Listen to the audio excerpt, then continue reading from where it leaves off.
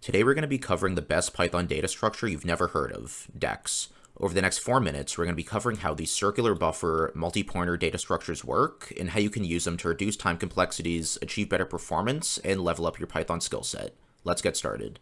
A Deque is one of the many data structures available within the collection standard library.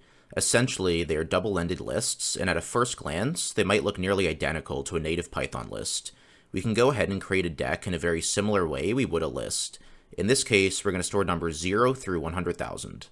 With a regular Python list, elements are stored sequentially in a single contiguous block of memory, and has a single pointer that points to the very first element.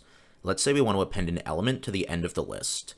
This can be done in constant time, also known as big O of 1, as the pointer points to the memory address of the first element, enabling us to use pointer arithmetic to find the last element, where we can then append something new.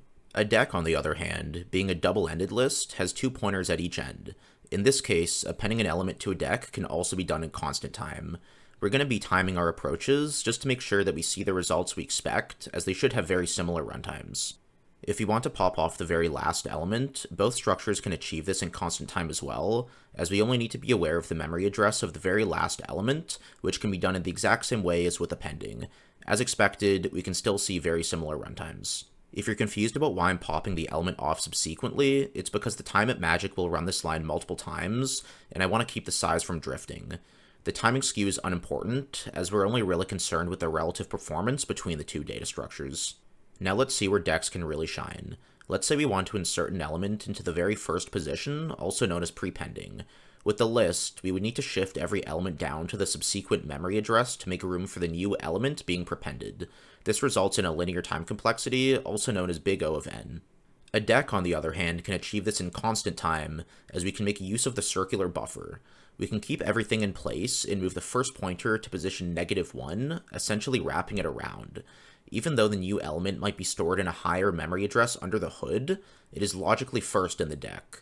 As we can see in this example, we are seeing results that are 1,000 times faster. A similar thing will happen if you want to pop an element off of the left side. With a regular list, if you remove the first element, you'll need to shift each element down a spot to fill the gap, making this a linear time operation. Once again, this can be achieved in constant time with the Deque, as we keep everything in place and merely increment the front pointer to point at the next element, as this is now the first element. Once again, we see a raw performance improvement of 1,000 times in this case. The last thing to note is the behavior of insertion and deletion somewhere in the middle of the data structures. With the list, this will be a big O of n operation, while with a Deque, it will be a big O of n over 2 operation. As we now know, an insertion and deletion from the list spans from big O of n to big O of 1, depending on where we want to perform the operation, while the Deque is big O of 1 at either side. If you want to insert something directly into the middle, both approaches would have a big O of n over 2 time complexity, as we would need to shift roughly half of the elements.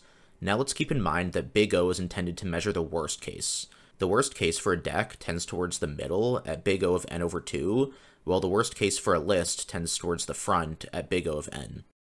Feel free to share what data structure or Python concept you would like to see covered in the future, and I'll make a video on the top voted comment. Thanks for watching.